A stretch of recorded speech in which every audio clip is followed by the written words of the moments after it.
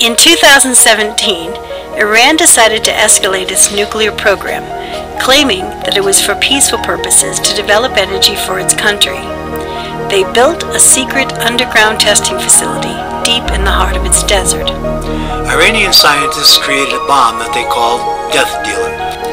The bomb was lowered several miles down into the Iranian desert ground and detonated. The blast was so powerful it broke through several layers of Earth's shelf and ignited the oil reserves.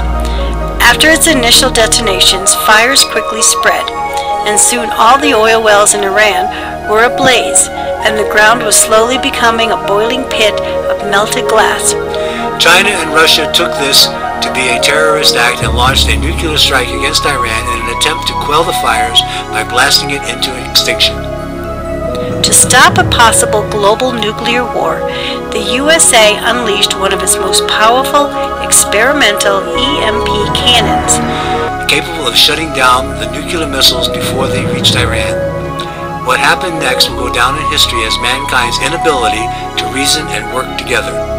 The EMP blast was successful in stopping the nuclear strike, but the untested weapons force reverberated around the world, shutting down every electronic device in existence, sending Earth back into the Dark Ages.